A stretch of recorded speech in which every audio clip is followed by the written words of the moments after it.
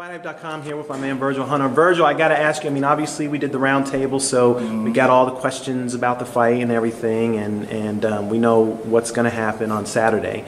But I got to ask you, because it just broke, Mayweather versus McGregor is now official. Wow. Wow. That's incredible. What are your thoughts?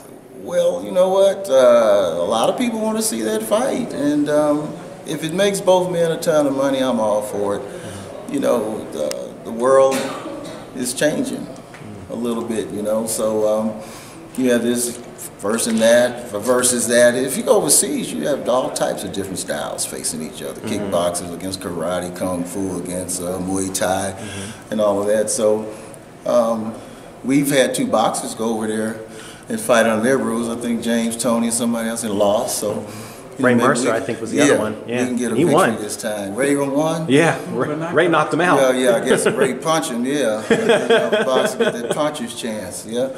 But, yeah, I think it's something that will be viewed. You know, people say, oh, it's going to ruin boxing, or it's going to ruin MMA. Well, if that was the case, I don't think people would be pushing for it if they really thought that way.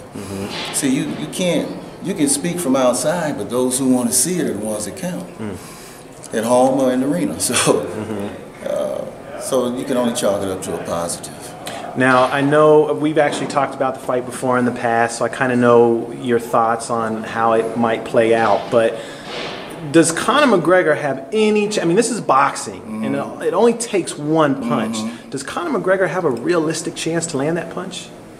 Well, you know, I just say, you know, with Mark McGuire, for instance, 230 average, but he hits a ton of home runs simply because he swings at the ball. You're not going to hit it unless you swing at it. So if he's swinging, he ups his chances of connecting. Now, whether or not he'll connect, that's the story, you know, because it definitely is going to be something different that he's not accustomed to. He just can't focus on his fists and Floyd's fists. His ring work, footwork, feints, things that he'll never, ever be able to pick up that would assist him in that. And what I'm saying is he doesn't have anything that would throw Floyd's timing off.